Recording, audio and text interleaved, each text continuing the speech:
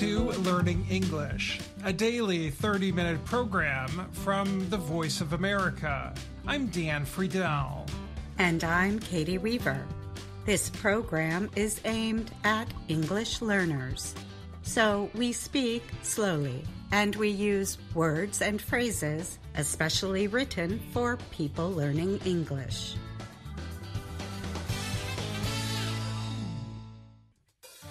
Today on the program, we have reports about the Alaska pox virus, an effort to move 21 rhinos in Kenya, tips for international students who plan to take the SAT or ACT, and a discussion about words and phrases created by American presidents.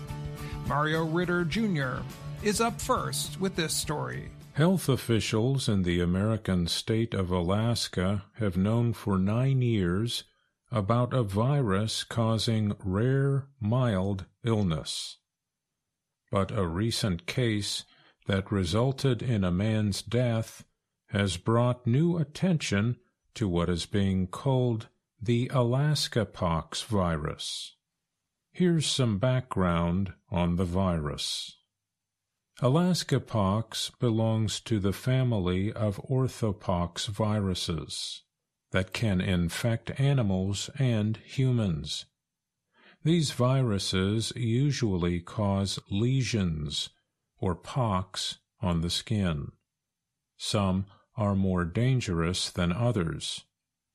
Smallpox is the best-known member of the orthopox virus family.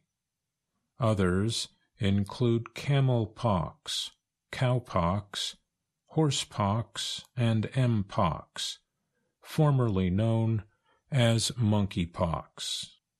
Alaska pox was discovered in 2015 in a woman who lived near Fairbanks, Alaska. It mainly has been found in small mammals, but house animals, such as dogs and cats, can carry the virus, health officials say.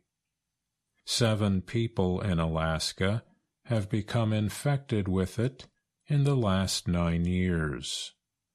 People with Alaska pox have developed 1 or more bumps on the skin. They also experience joint or muscle pain and swollen parts of the body called lymph nodes. Officials believe Alaska pox spreads through contact with infected animals. Alaska health officials say there have been 7 people infected with Alaska pox since the virus was discovered. But the latest case represents the first time someone is known to have died from it.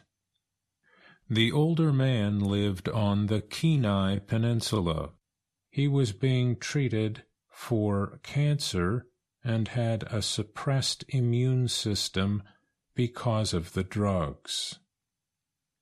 Health officials believe that Alaska pox is rare. That said, wildlife can carry infection risks and should not be kept at home.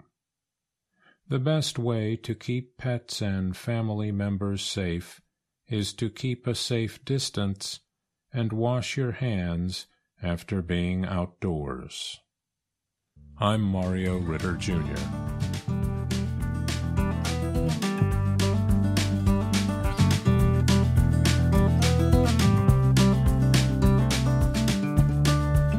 Conservationists in Kenya are celebrating the return of many rhinoceroses to an area where they have not been for many years. The successful move of 21 eastern black rhinos to a new home will give them space to reproduce and could help increase the population of the highly endangered animals. The effort was Kenya's biggest ever move of rhinos. The rhinos were taken from 3 parks that are becoming overpopulated to the private Loisaba Conservancy, a place where poachers killed all the rhinos many years ago. Moving the rhinos required 18 days. Conservationists followed the rhinos using a helicopter. They then shot them with special guns that inject tranquilizer into the animals, which weigh hundreds of kilograms. The rhinos then have to be loaded into the back of a truck. Disaster nearly struck early in the move. A tranquilized rhino fell into a small river. Officials involved with the move held the rhino's head above water with a rope to prevent it from drowning, while a drug to undo the tranquilizer took effect. The animal was then released. Some of the rhinos were taken from Nairobi National Park. They had to travel 300 kilometers. Loisaba Conservancy said it has put aside around 25,000 hectares for the new arrivals, which are a mix of males and females. Kenya has had some success in bringing back black rhinos. The population fell from around 20,000 in the 1970s to below 300 in the 1980s because of poaching, conservationists say. The loss increased fears that the animals might disappear from the country. Kenya now has around 1,000 black rhinos, the third biggest population after South Africa and Namibia. There are just over 6,400 wild black rhinos left in the world. All of them are in Africa, the organization Save the Rhino International said. Tom Sylvester is the chief executive officer of Loisaba Conservancy. He said Kenya's plan is to get its black rhino numbers to 2,000 over the next 10 years. Once we have 2,000 individuals, we will have established a population that will give us hope that we have brought them back from extinction, he said. Kenyan officials say they have moved more than 150 rhinos in the last 10 years. But not all moves have succeeded. One attempt to move 11 rhinos in 2018 ended with all of the animals dying. An investigation found 10 of the rhinos died from stress, a lack of water and food. Since then, new guidelines have been created for the capture and moving of rhinos in Kenya. I'm Gregory Stockel.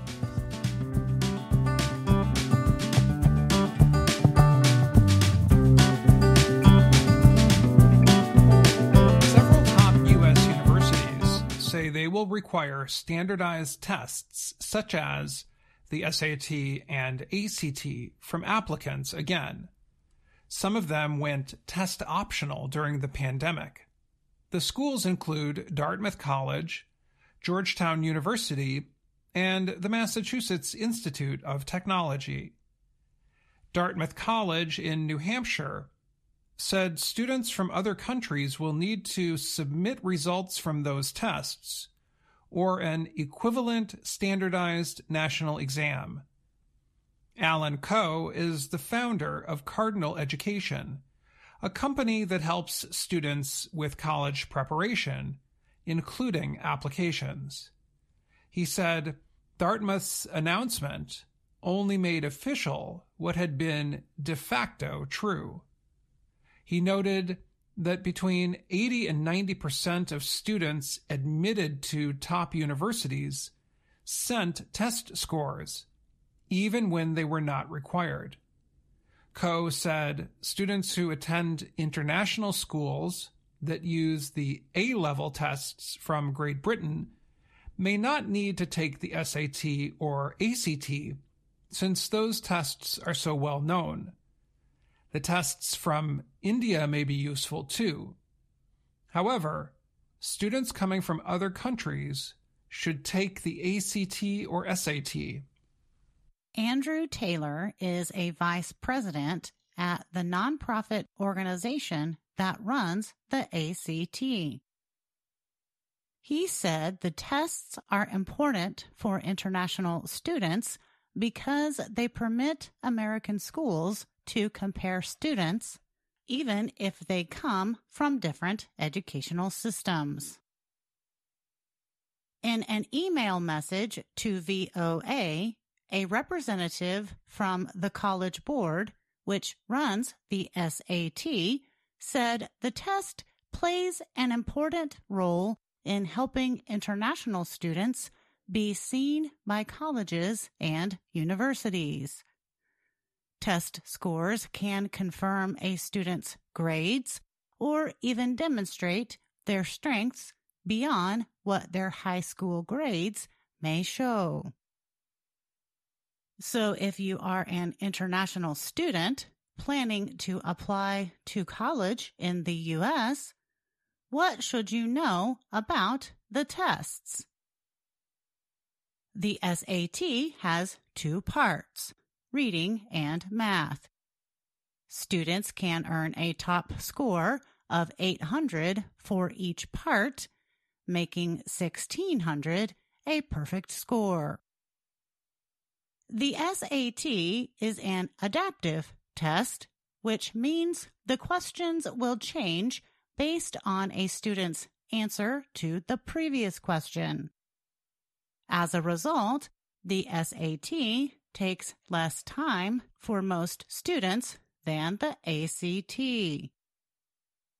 The ACT is the same for every student who takes the test on the same day.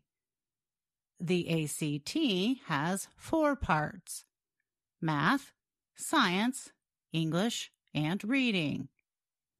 The top ACT score is 36. Both tests are now available to be taken with a computer at international testing centers. For the most part, CO advises international students to take the ACT because it is much easier to get a perfect ACT score than a perfect SAT score.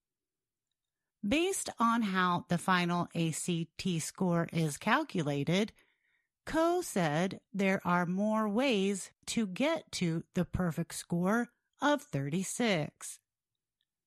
For English learners, CO has this advice. So I'd say if your English is really strong all around, ACT could be great for foreigners. But I think for the average foreigner where English might be a little bit of a liability and math might be a little bit stronger, then the SAT may be a better test. Taylor of the ACT added that the ACT has a science section, so for students who may not be strong in science, the SAT could be a better choice. Both Co and Taylor say students should take practice tests from both the ACT and SAT to decide which may be better for them. You can find more information online, such as testing dates and locations of test centers, at the SAT and ACT websites. Co and Taylor suggests that international students take the tests at least 1 year before finishing high school.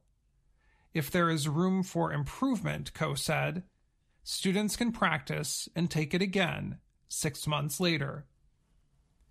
Taylor reminded students that most schools will consider a superscore, which is the best score from each test category. So there is no doubt that students do better if they take more than one test. So if they're in a position to be able to take more than one test, we would always recommend that. And give yourself the time to do some additional learning between tests. So, think about where you struggled, think about where you can be ready and go from there. Arkar Chen of Myanmar took the SAT in 2016, 1 year after he finished high school. He studied for the test, but was still surprised at how difficult the reading part was. I would say at 80% of the time, I have no idea what it's asking. But the thing with SAT is that when you practice enough, you kind of see a pattern and you kind of know what answer the test maker are looking for. In addition, Chen said students need to solve math problems quickly because each question has a limited time. There's no way you could do well without a lot of practice, he said. Chen said the concept of critical thinking was the biggest difference between American tests such as the SAT and the tests he saw growing up in Myanmar. The SAT, he said, tests a lot on your critical thinking skills, so I think that's why it can feel hard. Taylor of ACT says the test is part of the toolbox for colleges to decide about a student's ability to do well in school. More and more, Taylor said, higher ed is worried about graduation, not just about admission. So we need to give not only the higher education institution as much data as we can about the student. We also need to give the student as much data as we can about themselves. Coe observes that standardized tests favor a well-rounded student. So students who spend a lot of time studying math and engineering would be smart to spend time on reading and discussing books in English before taking the test. The parents of many international students are surprised to learn, as Coe said, Asian STEM-focused students are penalized the heaviest by American admissions officers for being very strong in math, but weak on reading. I'm Gina Bennett. And I'm Dan Friedel.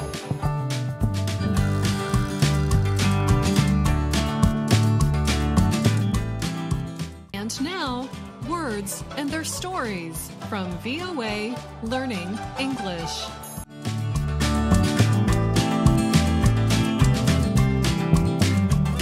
The third Monday of February is known as President's Day in the United States. So for today's words and their stories, we look at some of the famous and not so famous presidential words and their stories in history. From Teddy Roosevelt's lunatic fringe to Joe Biden's malarkey, the words and phrases said by U.S. presidents are often as unique as the American experience. We're really creating our own institutions through language, said Paul Dixon. He is the writer of Words from the White House, words and phrases coined or popularized by America's presidents. If you coin a word or phrase, you create it. Thomas Jefferson, America's third president, is said to have created more than 100 words. One of those words is authentication, the act of proving or showing something to be true. Another word from Jefferson is Anglomania. It means to have extreme affection for all things English. The ending mania means to be crazy about something. Abraham Lincoln, the country's 16th president, is known for making powerful speeches during the Civil War. One of his best-known phrases, "A house divided against itself cannot stand," is drawn from the Bible. Historians note that Teddy Roosevelt, the 26th president, was the first president to use media to connect with the public. And he added several memorable words and phrases to American English. Dixon says, Teddy Roosevelt creates this huge body of slang. The words include pack rat, loose cannon, lunatic fringe, and bully pulpit, among many others.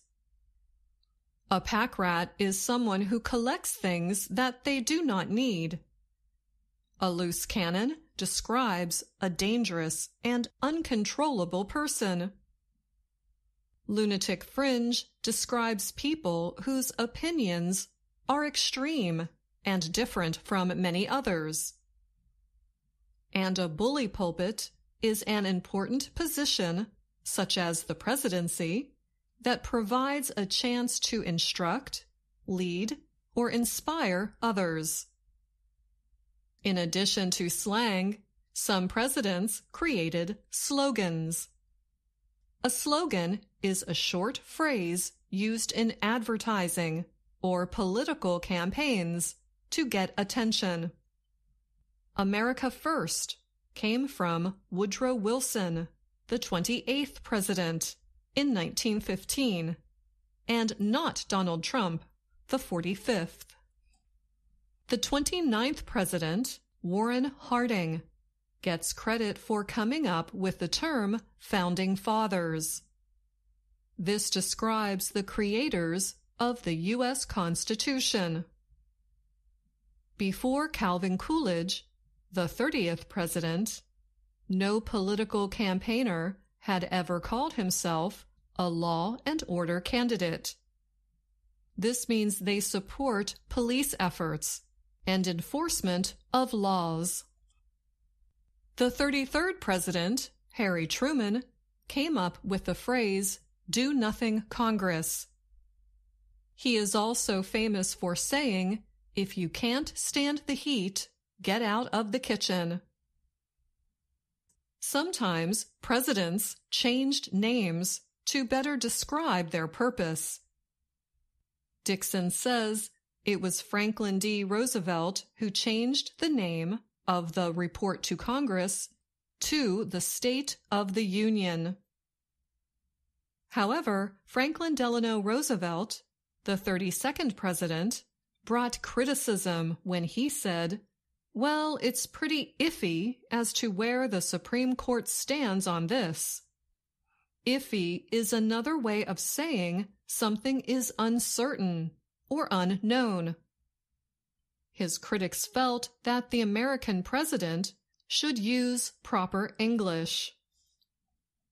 In 1961, Dwight Eisenhower, the 34th president, was praised for using the term military-industrial complex to warn against the powerful alliance of the military, government, and private corporations. But then he was criticized for using the word finalize in a speech. By adding IZE, eyes, he turned the word final into a verb. Major papers at the time wrote that it was not proper English and called the word meaningless. Dixon says necessity is the reason presidents continue to create new words. There was a solid majority from Richard Nixon, the 37th president, and Barack Obama, the 44th president, used shovel-ready to describe public work projects that were ready to start immediately. When Joe Biden, the 46th president, ran for the White House in 2019, his campaign slogan was "No Malarkey." Malarkey is believed to be an expression often used by Irish Americans to describe insincere or meaningless talk. And that, my friends, is no malarkey. I hope you enjoyed this special presidential Words and Their Stories. Until next time, I'm Anna Mateo.